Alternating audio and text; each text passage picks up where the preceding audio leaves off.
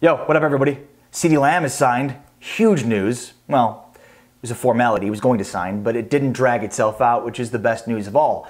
In a moment, though, I'm going to talk about the most important part of this discussion, which is how are the Cowboys going to use him?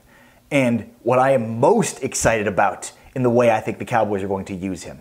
But first, shout out to betonline.ag for sponsoring today's video. If you are as excited about CeeDee Lamb and the Cowboys this year, then run, don't walk, to betonline.ag and put a little moolah up, a little scratch on CeeDee Lamb at plus 1,400 to be the offensive rookie of the year this year. I'm telling you, CeeDee Lamb, guy's going to catch 70 balls this year for 1,000 yards and be the offensive rookie of the year. Do it. Do it before the number goes down. Plus 1,400 right now. So CeeDee Lamb signs a contract, 4 years, $14 million with the fifth-year option, which isn't a surprise. It's not a shock. It's just great that the Cowboys are one of the first teams to get a deal done with their first-round pick. Love it. So the first thing I want to get to is why I'm so excited to see what this Cowboys offense is going to look like. Because Amari Cooper, in his 1+ seasons with the Cowboys, nearly 2 full seasons with the Cowboys, has run 15% of his routes, 14.8% out of the slot. These statistics courtesy of Warren Sharp. When he was in Oakland, he ran 20% of his routes out of the slot. So the Cowboys did not utilize Cooper as much in the slot as maybe they should have. Now you could argue they did that because there wasn't really anybody that they can mix and match with Amari like they can with CeeDee Lamb. The other part to Amari Cooper's slot production is he averages 17 yards per reception on those routes that he runs in the slot. So the Cowboys could use Amari Cooper out of the slot a lot more, and I expect them to this year. Same with CeeDee Lamb. That's what I'm most intrigued about. And quite frankly, leading up to the draft, I wanted the Cowboys to trade up to try to draft CeeDee Lamb. Stupid me. They didn't need to trade up. They just needed to stand pat at 17 and he'd fall right in their laps. Huh. But the reason that I wanted them to trade up and to draft CeeDee Lamb was because of the way that they could interchange those two by moving either of them in the slot and either of them outside. And I expect them to do that a ton. CeeDee Lamb, his last year at Oklahoma, ran 26% of his routes out of the slot. So I expect both CeeDee Lamb and Amari Cooper to be the quote-unquote slot receivers. Why did I say quote-unquote? To be the slot receivers. I'm used to being on radio where I have to say quote-unquote, whereas I'm in a video right now, I can do the air quotes and say the Cowboys are going to have a traditional slot receiver, but rather they're going to have both Amari Cooper and CeeDee Lamb, I would guess, be the primary slot receivers for this team. I think if I had to guess, CeeDee would be the more primary one. I didn't need to use air quotes there, but here I go again. I think CeeDee Lamb would be the more primary one, but I do think we're going to see Amari Cooper run at least 20% of his routes out of the slot, which is something we saw, obviously, him do a ton in Oakland. Again, those statistics courtesy of Warren Sharp. So, I mean, you think about the ability for them to just interchange those two guys on the same side of the formation to get the right matchup they want.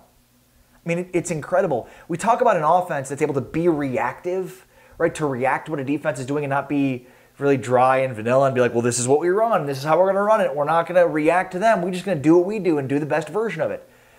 This is going to be an attacking offense. They can look at the formation they're getting defensively, and Dak Prescott could say, oh, no, I'd rather have CeeDee outside and Amari on the inside or vice versa, just based on what they're doing defensively. And then now you have to make the defense react to what you're doing. And having two guys on the same side of the field that are both traditional X-receivers, there I go with my air quotes again, but they could also play the slot effectively.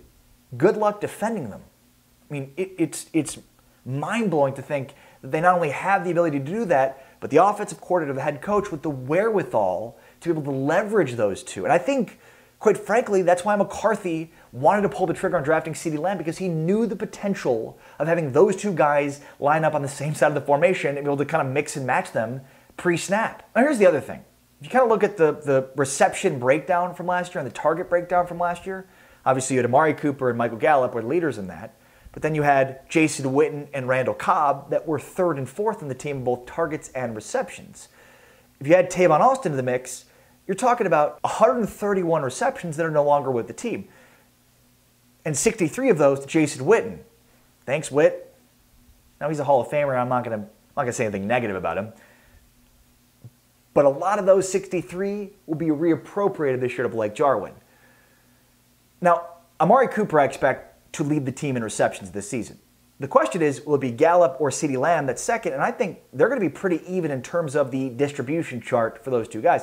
I think they'll both be between 60 and 70 receptions on the season. Could even be higher than that, depending on how often the Cowboys want to throw the football.